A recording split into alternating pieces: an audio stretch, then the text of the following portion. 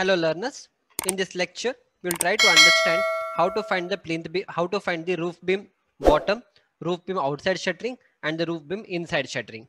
First, whenever you get a drawing, what you have to do, try to find out how many numbers of beams are given, like RB1, RB2, RB3, RB4 and so on. Right? We have all the beams here. Even here we have beams. I have not written it here. When I'll update the right PDF and upload it. So everywhere RB5, RB6, RB7, RB8, RB9, RB10, 11, 12, 13, 15, then we had 16, 17, we have 18, 19, 20, 21, 22 beams we have all together. Yeah, all together we have RB23 beams. The first step will be to write all those things. Now we'll consider only one beam, that is RB1. I've written it here. RB1, the size is 230 by 450. I need to find the beam bottom first. RB1, 230 by 450. I need to find the beam outside. Then RB1, again 230 by 450. I need to find the beam inner side. Now coming to this, since it is a shuttering quantity, I need to find this in terms of square meter. Now we'll take the center to center line. So this is my RB1. I'll try to zoom in a bit.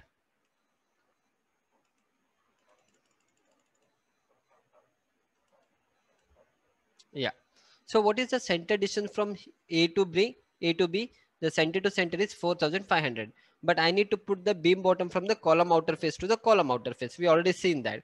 So 4500 minus this offset of 150 minus this offset of 150 we need to deduct.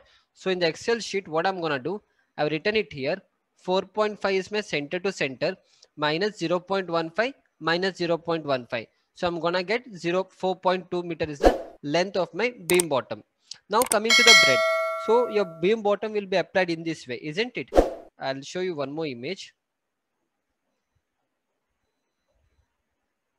Yeah, just hold on for a minute. I'll show it.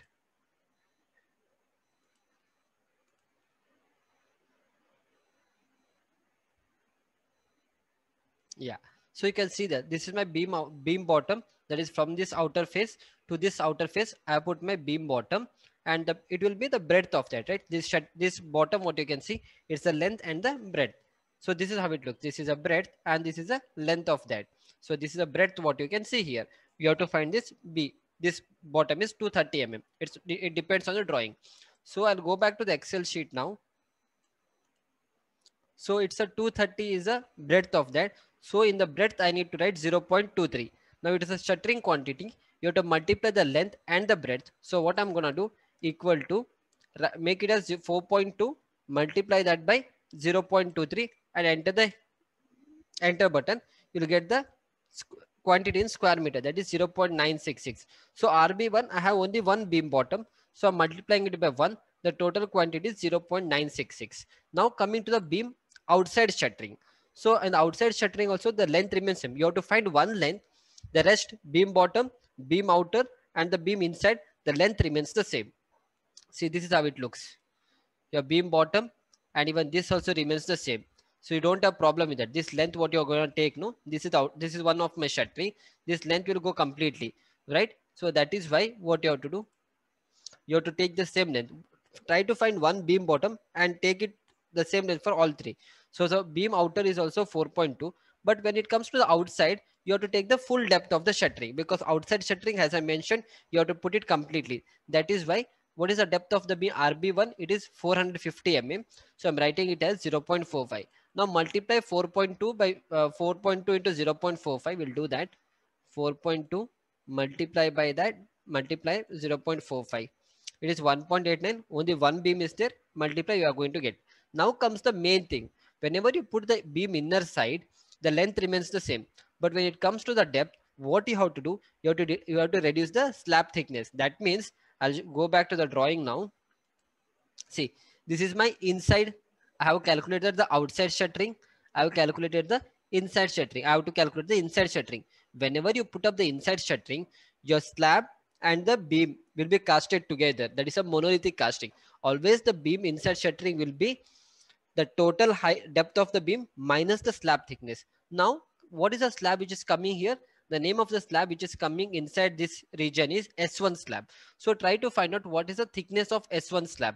The thickness of S1 slab is 150 mm. So what I need to do, wherever I have a depth, the total depth of the beam is 450, reduce 150 from that, that is 0.45 minus 0.15, it comes out to be 0.3, and then multiply 4.2, I'll do it again, 4.2 into 0.3 and hit the enter button.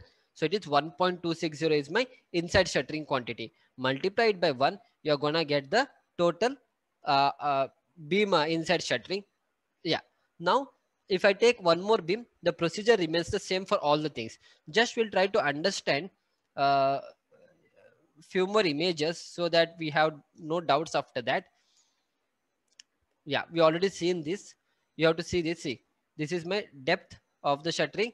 The length will remain the same. So again, when I come for inside shuttering, I'll show you one of your inside shuttering. Yeah. Now concentrate here. I'll show you inside shuttering. Yeah. See, this is my beam bottom. It will start from here to here, right? Now this will my inside shuttering. Now inside shuttering, what we have to do, whatever is the depth of the slab, whatever is the total height of your beam, reduce the slab thickness from there. So this will become my inside shuttering, and outside shuttering will go completely. It will go for full depth.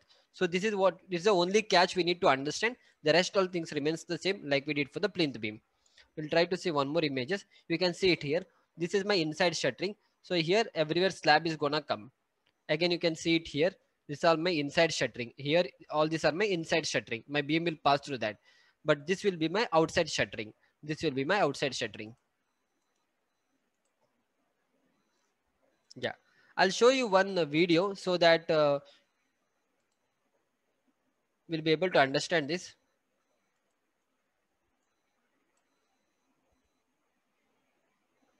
So this is my beam bottom, you can see here.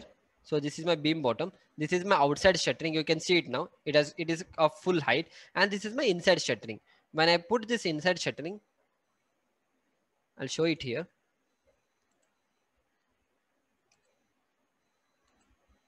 Yeah. See, this outside shuttering will go complete depth. So let us say it is 450 mm, right? 450 mm. But when I put this inside shuttering, this height, this will be total height minus whatever your slab is coming, no? Because your slab and this will be casted together. So whatever is your height of whatever is the depth of your beam, reduce that. That's it. Yeah. We'll try to go ahead. You can see it here. This is so inside here will be inside shuttering.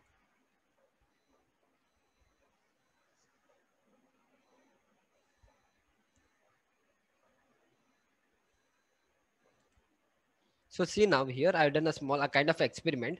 So this is how it is. Here the level will be same. Here the level will be same. So but when you do the outside shuttering, you see the thickness now. You can see this difference. You can see this difference, right? From here to here. This is the thickness of your slab. So this is the thickness of the slab. Let us say it is 150 mm. So this much you have to deduct from your total depth. That's it. And that's it. This is how we have to do it. So I hope it is understood up to here. We'll try to go back to the drawing again. Yeah.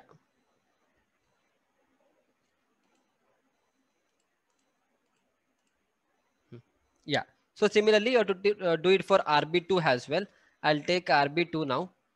We'll try to do for one more beam. That is RB2. Go back to the drawing. Again, RB2, the center to center is 6500 minus 0.15 from this side and minus 0.3 from this side. So what I'm going to do, I'll go here. It is 6.5 minus 0.3 from this side and 0.15 from the other side. So 6.05 is my beam column outer to outer. Drag all the three so that for beam bottom, beam outer and beam inner side remains the same. Now I need to find the beam bottom. Whatever is the breadth of your beam, put it here, and for the beam outer side take the complete height of your plinth beam, complete height of your beam, and for the beam inner side whatever is the depth, see which slab is intersecting. Now come to RB2. I'll take you to the drawing now. This is my RB2. In the RB2 I have S3 slab here, whereas in RB1 I had a S1 slab, but in RB2 I have S3 slab. So I'll see what is the thickness of S3 slab. The thickness of S3 slab is 175 mm. So what I'm gonna do, I'll go here 0.45 minus 0.175 because it was 175. I'll deduct that. So my inside shuttering height will be 0.275. Multiply 6.05 into 0.275. It comes out to be 1.664. Multiply by 1 because only 1 is there. So you are gonna get the beam inside shuttering.